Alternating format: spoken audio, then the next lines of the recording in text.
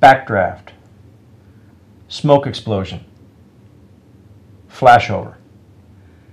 These are all terms that we've come to know in the fire service. But what do they mean? Well, each one of them are what we call fire events. A fire event is something that changes in the environment within the fire.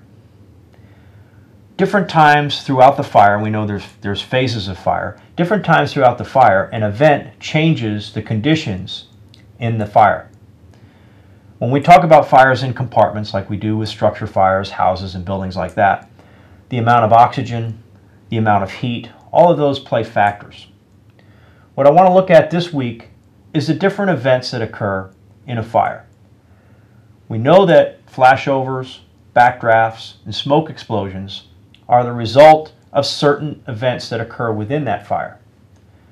But what we need to know is how are they preventable and how can we identify them before they occur. In this week's discussion, I want you to look at them. I want you to identify what phase of the fire are they most likely to occur. What are some of the signs and signals that they may occur? And how would we prevent them from occurring in the first place? Every time we go to a fire, we see different events occur. In each of these videos, and they'll be posted for you so you can look through them, we see the occurrence of a fire event. I want you to look at those fire events and comment on that. Remember to post your initial comment response before Tuesday at 11 p.m. and respond to your fellow students before Saturday at 11 p.m.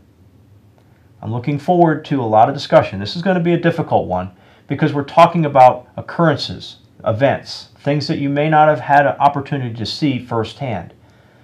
You can utilize the resources on the YouTube videos. You can actually look up in the text at the different events and how they occur and how that fire is changing those events and why we call them fire events in the first place. I look forward to a very spirited discussion this week. Thank you for your comments.